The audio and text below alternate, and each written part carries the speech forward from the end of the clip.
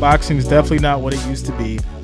I'm used to the Marvin Haglers. I'm used to the Mike Tysons. I'm used to Lennox Lewis, George Foreman, all those guys.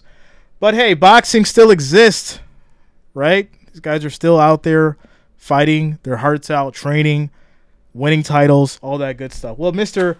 Devin Haney, the lightweight undisputed champion, was recently in the news as he is facing a concealed weapons charge after arrest in L.A. Now, we hear about this kind of stuff from time to time. Listen, it's not just the football players. It's not just the basketball players. It's not just golf. It's every sport. Something crazy happens. Well, let's get into the story.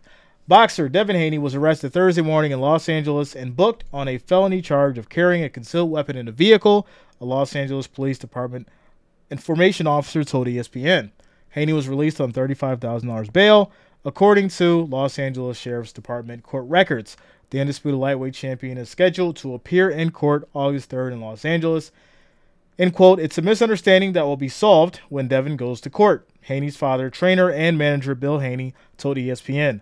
"It's unfortunate that he was arrested with his armed licensed security, and I'm confident things are going to be worked out." Haney, 30-0 with 15 knockouts, was traveling in the backseat of his vehicle when it was pulled over by police for a traffic stop, according to his father.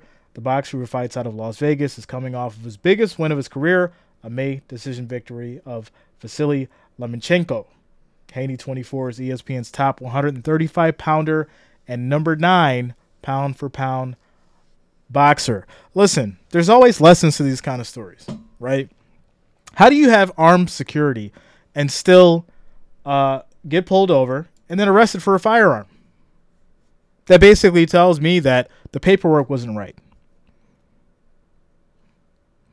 It's that simple, right? You guys have all this money. Make sure the people that you're hiring has their paperwork right. There's no reason for you to get pulled over, the car gets searched, cop finds a gun, it's unregistered or something like that, and now it all comes down to you because somebody's paperwork wasn't right. It's crazy stuff. Crazy stuff. Shout out to Sheila, says the good old days. Yeah.